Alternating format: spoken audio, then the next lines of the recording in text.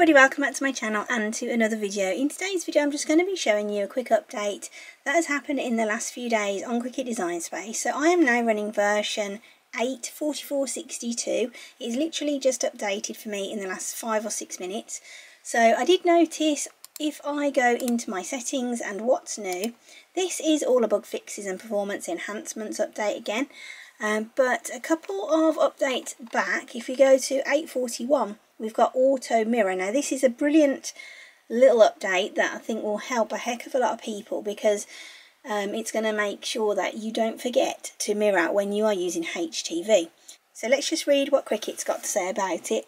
Auto mirror is here. Forgetting to mirror your heat transfer design is the worst. Totally agree. Enter auto mirror, a feature that automatically mirrors your design so you don't have to stress. Just select your heat transfer material, iron-on, HTV or infusible ink and see your design mirror automatically. This feature is available for all users.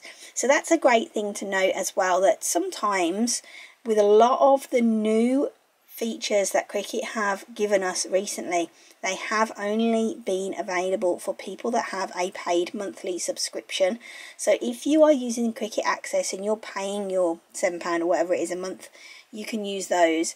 But if you're not, a lot of the times you can't. But with this one, they have included it for everybody, which is nice. So let's just click on done.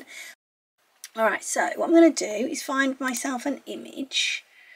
Let's just find something to go on a t-shirt that's got some words on it so that we're going to see the benefit of our auto mirror. So let's go for sweater weather. That sounds like a nice one. We could put that onto the front of a jumper.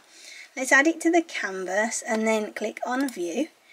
So that is there. Perfect. Right, what we want to do then is go through to make. I'm just going to leave it the size it is and pretend. So now we've got the option to mirror there still if we wanted to do it manually. What I'm going to do is continue through. It's going to find my machine.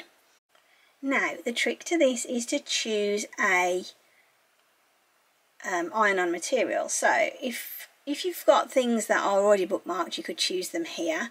I am going to go to browse all materials though so that we can see that. Let's go to the categories drop down box and we're going to click on iron-on. So we could pick any one of these. So let's click on glitter iron-on because that's one of the ones I use a lot. Click on done. Now it says mirror on. Design Space automatically turns mirror on for iron-on.